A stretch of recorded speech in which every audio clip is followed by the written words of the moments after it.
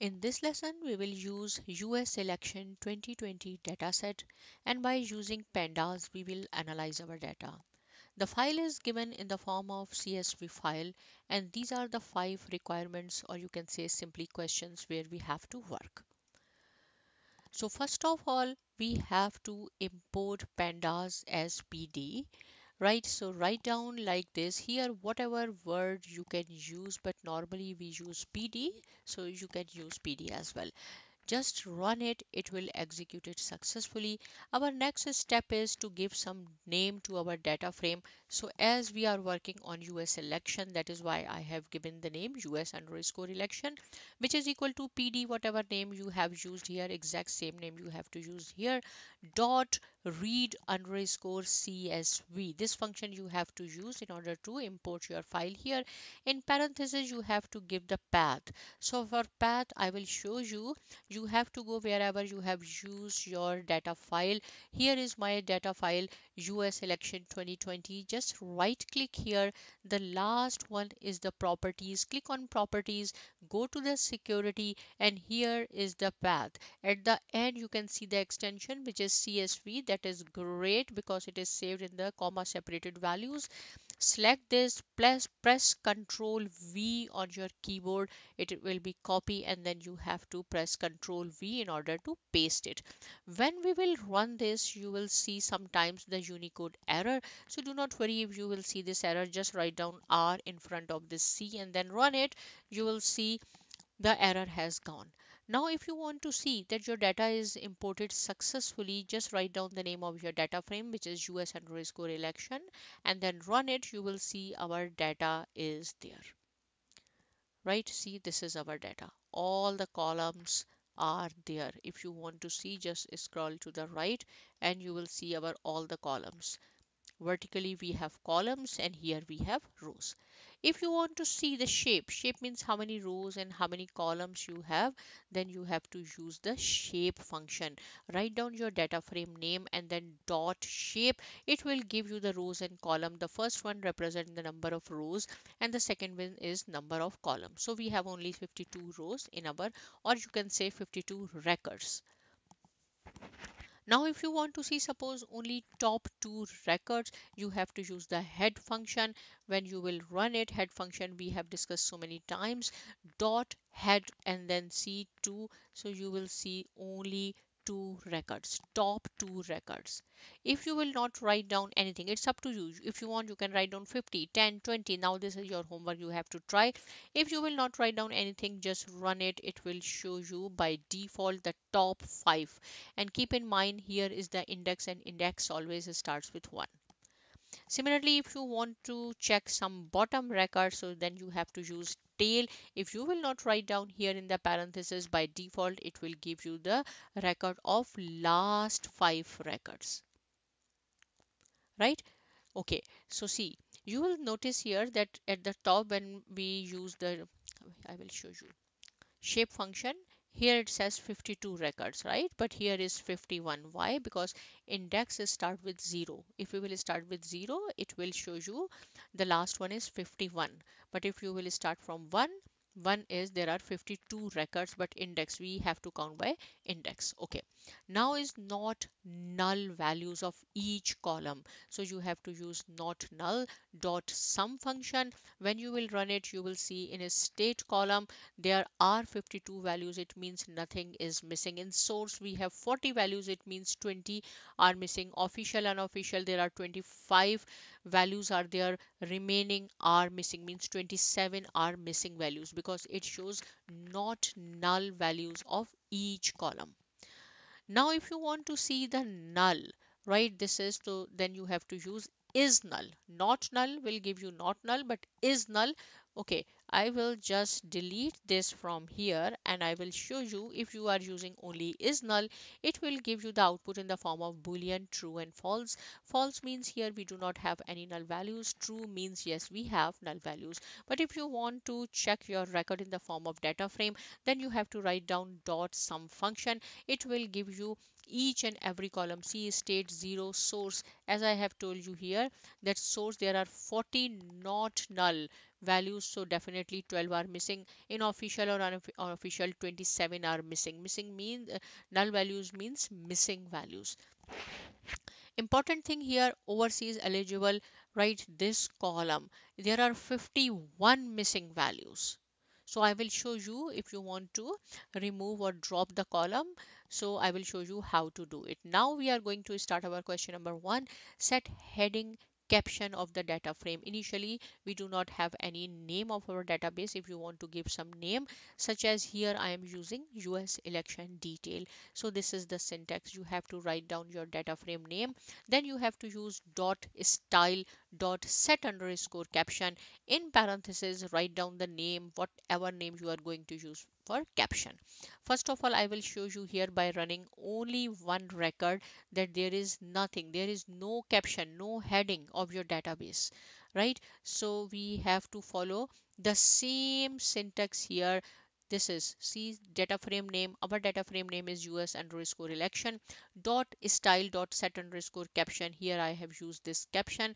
When I will run this, you will see now our database has some caption, US election detail. How simple it is, right? So you can see that our database has now heading or caption. Question number 2, show all the states of US. Similarly, you can write down whatever column name you want to see. First of all, you have to write down data frame name just like this, data frame name, and then column name. Here we want to use a state, but I will show you first all the columns. I am going to show you a state because this is the requirement. Then you have to apply the same function on source and other columns, whatever you want. So when I will run it, this, you will see all the states are there. And again, index starts with 0. That is why the end is 51. Okay, now question number 3. Show the records of some states, records of election of some states, right? So you have to follow the same syntax. Important thing is you have to use is in function, right? Because in a state there are 51 states. So is in function. How you have to use, write down your data frame name. Just follow this syntax, right? Square bracket and then this election name. In parentheses write down the column, state column dot is in. Here I am going to use West Virginia, New York and California record.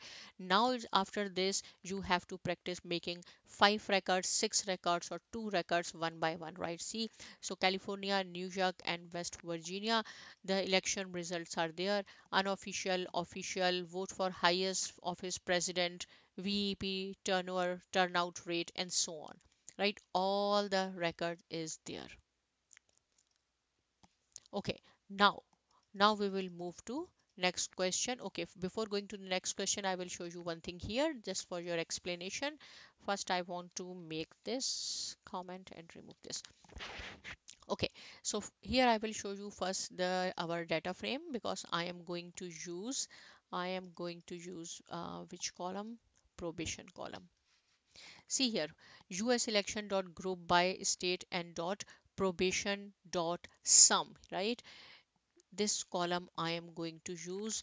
What is my function? Dot probation dot sum. When I will run it, you will see the output.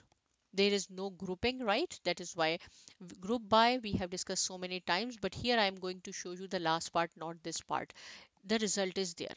But if I am using exactly the same syntax, only the column name is different. See, here is dot probation, here is dot VEP turnout rate. When I will run this, there is error, invalid syntax. Now, what is the problem? Why this is, both are exactly same, only the column name is different and it says invalid syntax. So this is the important point. And here, if I will write down same, exactly same, but this column name, instead of dot column name I have used the square bracket, run it, it is working. So question is, when you have to use dot column name, when you have to write down column name in the square bracket. This is most important thing. So I will show you here. See, probation is only one word.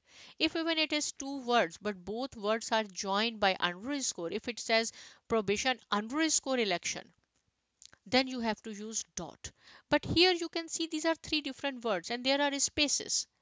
If there is a space between the words, then you have to use the square bracket, right? If it will be VEP underscore turnout underscore rate, it means there is no space, then you can use dot and it will work.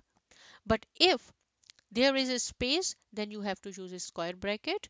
If there is no space, then you have to use dot, right? This is one of the most important thing. Otherwise, there will be problem. And this is the same, everything is same.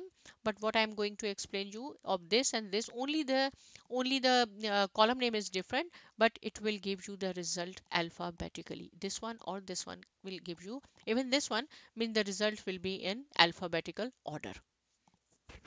Now again, it is your homework. If you want to see in ascending or descending, then you have to write down ascending is equal to false or run it, then it will show you. If you want to check top 5 records, then at the end you have to write down dot head and in parentheses whatever you want, or dot tail and whatever you want, because we have discussed head and tail so many times. Question number 4 is drop overseas eligible column. As I have told you that there are 51 missing values. I will show you which column we are going to delete.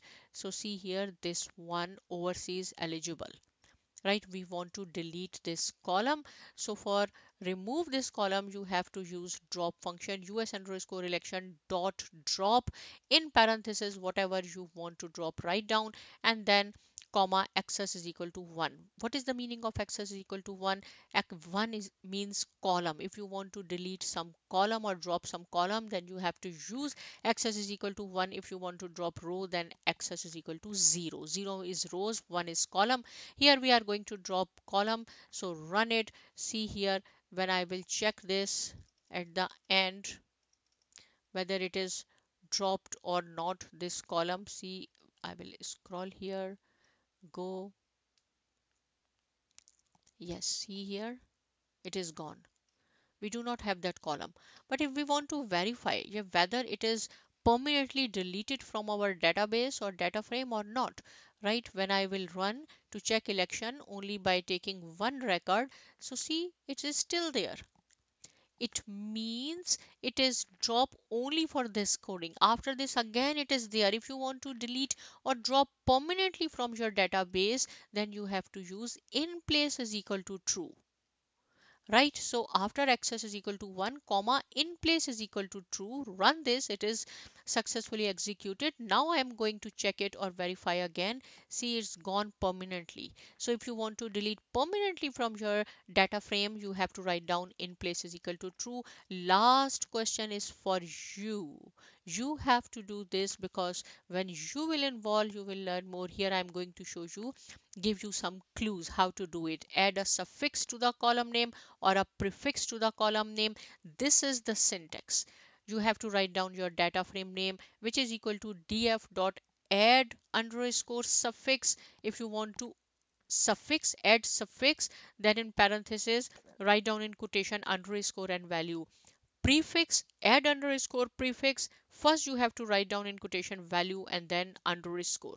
So here I have written the same syntax. I'm not going to execute it. Why? Because I want to involve you. The first one is for suffix. When you will see the result, make this comment, remove this number hashtag from here and run it for prefix. If it is not working, I will show you in the next lesson.